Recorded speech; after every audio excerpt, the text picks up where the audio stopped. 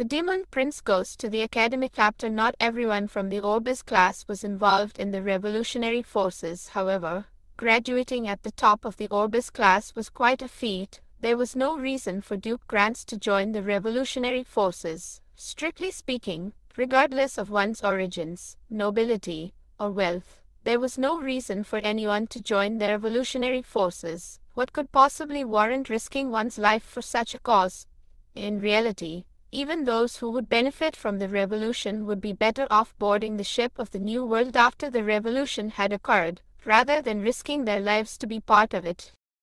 If Duke Grants was a member of the revolutionary forces, he would undoubtedly be a key figure. They say it whenever they scold me for graduating top of the class, but honestly I don't believe it. He even graduated at the top of his class. How wonderful ink was for pursuing one's dreams. Lyanna pointed to her head as she gulped whiskey, not knowing what I was thinking. No matter how much I think about it, my head isn't that good, you know.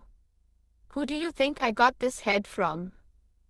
She said her father's head must be bad because her own head was bad. It was a dizzying statement, but that wasn't what was important to me right now. If Duke Grants was part of the revolutionary forces, should I consider him my ally since I was going to join forces with him anyway? Whether Duke Grants was a part of the revolutionary forces or not, my only interest was in delaying the revolution until after the Gate incident. The anti-imperial alliance was just an excuse, and there was no real intention to form it and raise a flag against the empire, the revolutionary forces, the independence of the 5 great holy religions. They all vanished in the whirlwind of the Gate incident. Humanity suffered enormous losses beyond the empire, and there was no time left to dream of other things. Rebuilding the world with all one's might was the end point after the Gate incident. Before the great crisis of humanity, all trivial interests had disappeared.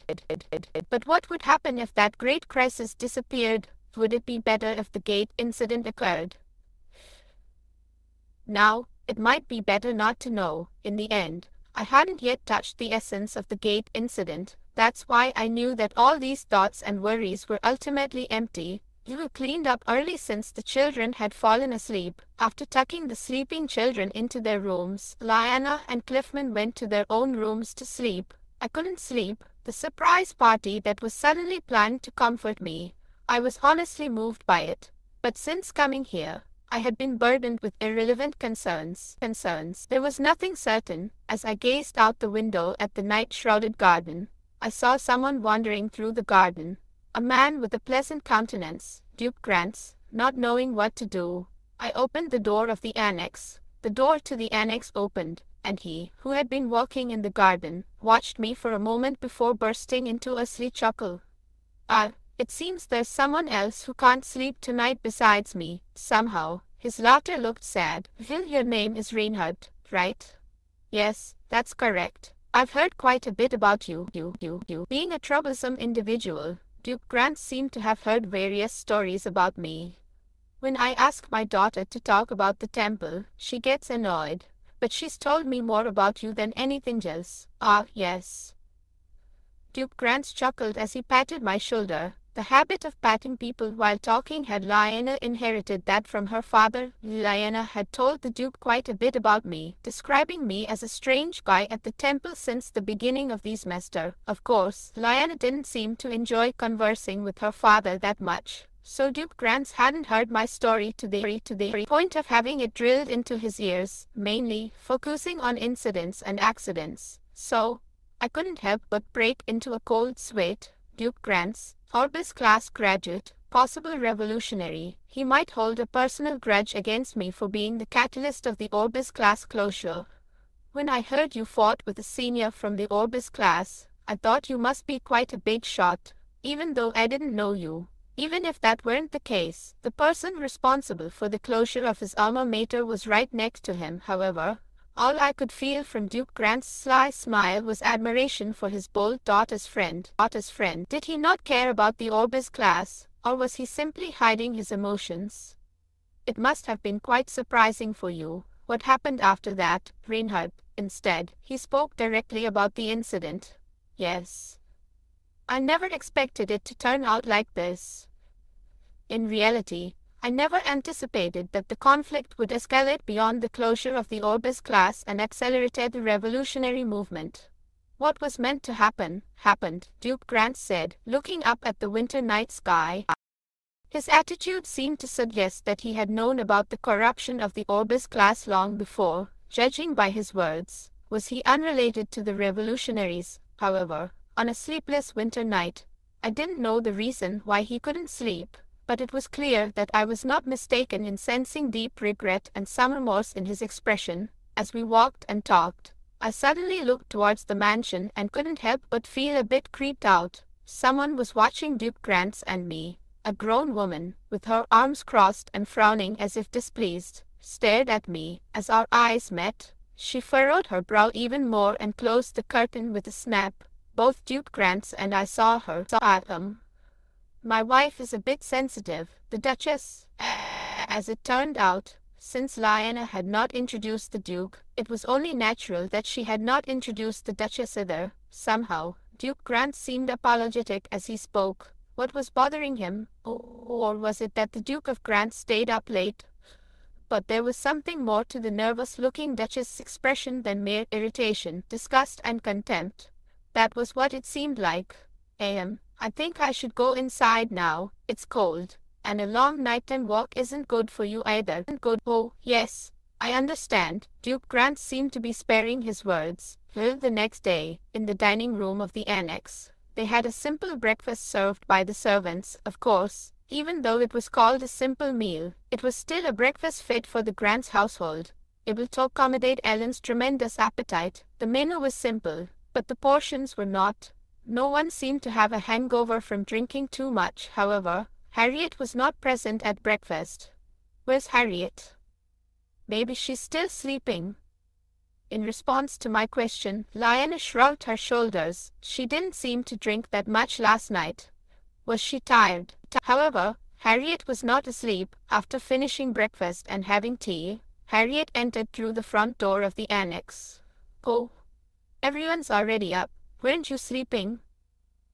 Harriet shook her head at my question. No. I woke up the earliest. Then where did you go without having breakfast? Harriet scratched her cheek as if my question was slightly embarrassing. Well, the Duchess invited me to have breakfast with her. At this, Lyanna sighed deeply, pressing her forehead. I knew it. What was she talking about? Lyanna looked annoyed as she narrowed her eyes and spoke to Harriet. Harriet, don't pay any attention to whatever nonsense my mother told you. The atmosphere was entirely different when talking about Duke Grant. Although she found her father annoying, there was no sign of genuine dislike, however. When talking about her mother, Lyanna spoke with a sense of genuine disgust and contempt. Oh, but she did say some nice things too. Harriet couldn't simply agree, so she awkwardly said as much. No way. Lyanna dismissed the possibility, leaving Harriet feeling uncomfortable. Harriet joined them at the table and drank her tea. Duke Grant, the Duchess of Grant. The expressions directed at me last night are at Duke Grant. The gaze filled with contempt. Inviting Harriet to breakfast. Only Harriet was invited. The daughter of Count St. Owen, Harriet de St. Owen. The conclusion was that the Duchess of Grant was extremely sensitive to social status. Lyanna's words seemed to trouble Harriet greatly, yet she couldn't outright deny them. The conclusion was easily drawn from her expression. It was clear that she had heard something she couldn't agree with. After breakfast, we returned to the dormitory together. On our way back, Duke Grant bid us farewell.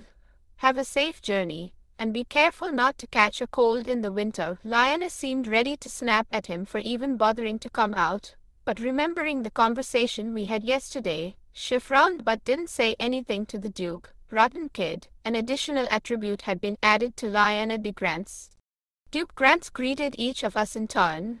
Cliffman, you'll soon awaken your magic body strengthening. Thank you, Your Grace. Adelia, I've heard your skills are quite impressive. Keep up the good work. Dick. Oh, yes, yep, the think. You, Helen, it's always good to see you eating well. One day, all that food will come back as strength. Yes, sir.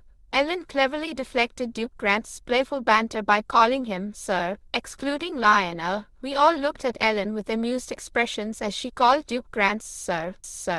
The Duke's reaction was even more priceless. Haha. I always enjoy being called Sir. No way, did she intentionally call him that? No, I understand why Ellen said Duke Grant is a good person. Reinhardt, try to stay out of trouble. I'll do my best.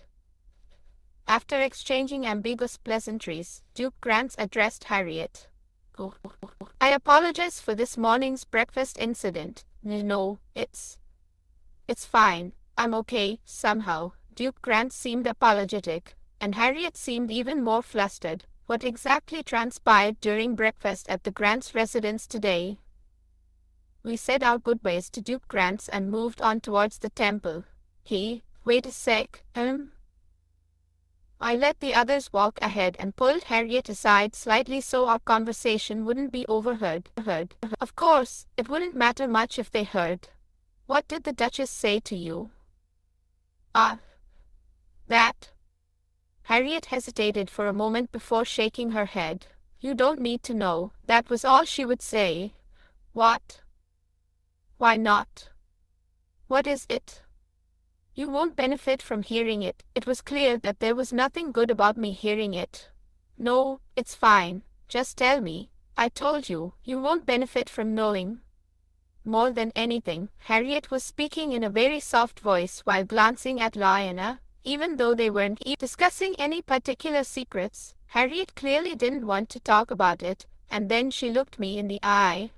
I'm glad you're back to your usual self, but I didn't wish for you to bother me like this. Harriet let out a deep sigh and glanced at Lyanna, who was walking ahead of us. Come to the Magic Research Club when we get back. It seemed like this wasn't a conversation to be had in Lyanna's presence. Harriet curtly said so.